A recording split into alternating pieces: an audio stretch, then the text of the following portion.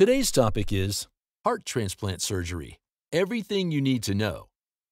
Heart transplant surgery is a medical procedure used to treat the most serious kinds of heart disease. People at the very end stages of heart failure are the ones who require a heart transplant, as after other medications, treatments, and lifestyle changes fail to improve their health. People have to face certain requirements to be candidates for a heart transplant. Let's look at the surgery in detail. Candidacy for a heart transplant. Heart transplant candidates are people dealing with heart diseases and are close to heart failure due to conditions such as 1. Coronary artery disease, 2. Congenital conditions, 3. Cardiomyopathy or weakened heart muscle, 4. Valve dysfunction, 5. Valve disease. However, a serious heart condition isn't enough to make you a candidate for a heart transplant, as the rarity of the procedure means that a patient has to match other requirements, which are 1. Positive overall health. Having other life-threatening conditions besides heart failure could create problems. 2. The patient has to be less than 65 years of age. 3. A patient must commit to lifestyle changes, such as regular exercising and healthy eating, for them to be considered for a transplant.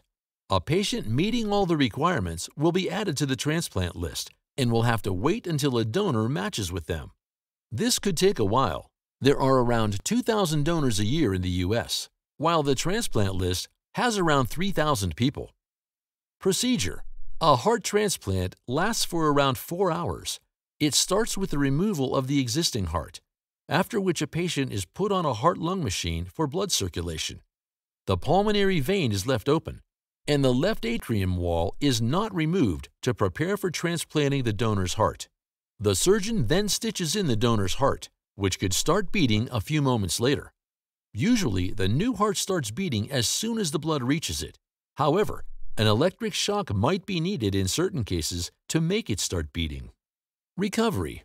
A patient is taken to the intensive care unit, ICU, straight after the transplant. There, they are constantly monitored, given pain medication, and have drainage tubes attached to remove any additional fluid from their chest. They will be monitored for possible infections during this time and will receive anti-rejection medicine to ensure that their body does not reject the donor's heart. A full recovery can last up to 6 weeks. Follow-up. Frequent checkups are necessary after recovery to ensure that the new heart is working properly. This involves blood tests, biopsies, and careful monitoring to check for any signs of rejection. These signs include 1. Shortness of breath, 2. Fever, 3. Fatigue, 4.